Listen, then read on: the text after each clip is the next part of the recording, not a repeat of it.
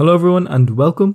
In this video I'm going to show you how to make it so that you can upload images to your model and then view those images, and we're going to be using active storage in this video. So the first thing I'm going to do is stop the server and run a rails active storage :install. I already have it installed in this project, but I'm just going to run the command anyway, and you should too. Then run a rails db migrate and active storage will successfully have been installed, and we can get on to the next part. So make sure to run these two commands, otherwise the tutorial won't work. Okay, so now I'm going to start the server again, and while it's starting, I'm just going to show you the basics of this app. So I click on upload and I can upload a resource which has a URL and a title. So I'm just going to say skill builder, create resource, and it shows us this, but I want to make it so that it shows us an image as well. So the first thing I'm going to do is go to my app models resource.rb, and I'm going to make it so that it has _attached image.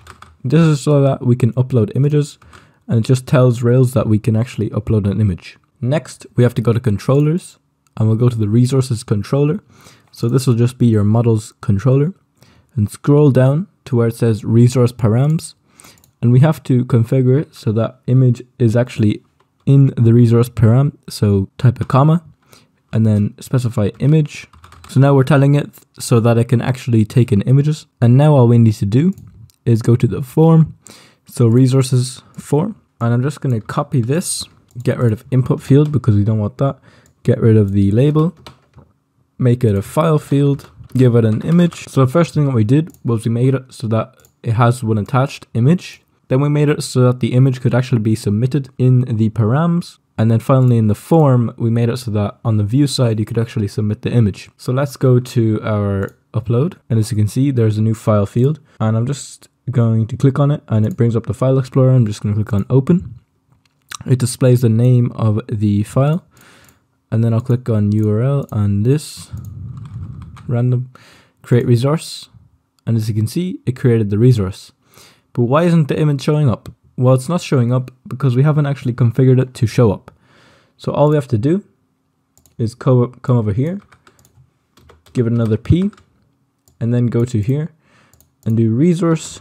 I will just say resource.image and we'll see what happens. It won't work. And as you can see, it gives us this sort of memory pointer to where the image is actually located in memory.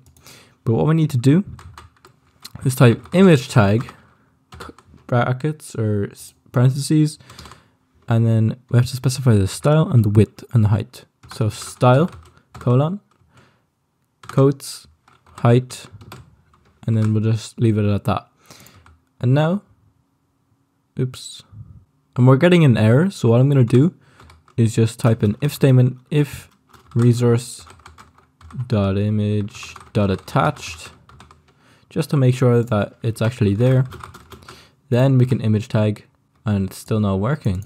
So I just tried it again, and as you can see, it is actually showing up. If we go to here, it does actually show up. So the image does actually show up. So I'll just recap on how we did that.